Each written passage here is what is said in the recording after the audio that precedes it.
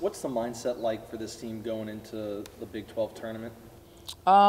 It's like 0-0. You know, you played everybody already twice, and just going into this tournament, I feel like we just have to play how we've been playing, play consistent on defense and on the offensive end, and get the job done.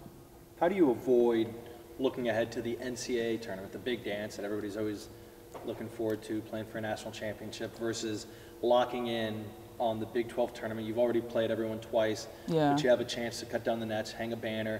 It's a very real possibility with this week. How do you focus on this and avoid the big dance? I would say more than anything, we need to just focus on right now. This is the biggest thing for us, winning a Big 12 championship. So we just need to go in with the mindset that everything else will take care of itself if we take care of these games coming up next for us in this tournament.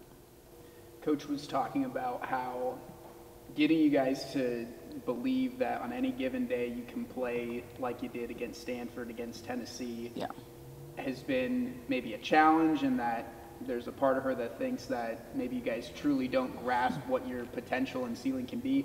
I mean, what do you think about that? How are you guys going to get in the frame of mind to where that's a daily belief? Yeah, I feel like how you mentioned the Stanford game, we all play phenomenal. And I feel like once we play to our expectations and each and every one of us does our job like how we did in that game that you mentioned, that we can shock a lot of teams and we could beat a lot of teams. It's up to us more than anything. The coaches can't do it.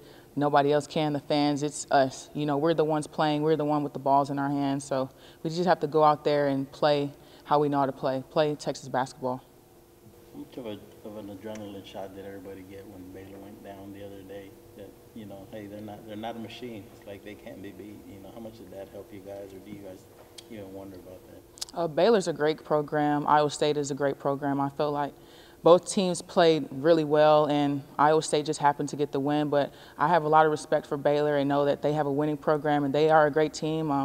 I mean, it is a shock when you beat a top team in the country. We've done it. So, you know, everyone has to take a loss here and there, but I really congratulate Iowa State and Baylor for their competitiveness in that game. So they both played well. What do you remember about West Virginia and playing them twice already? And you guys split. What do you remember about those games? Yeah, I remember that they won at home and we won at home. So now no one's home. So we'll see how that goes. You know.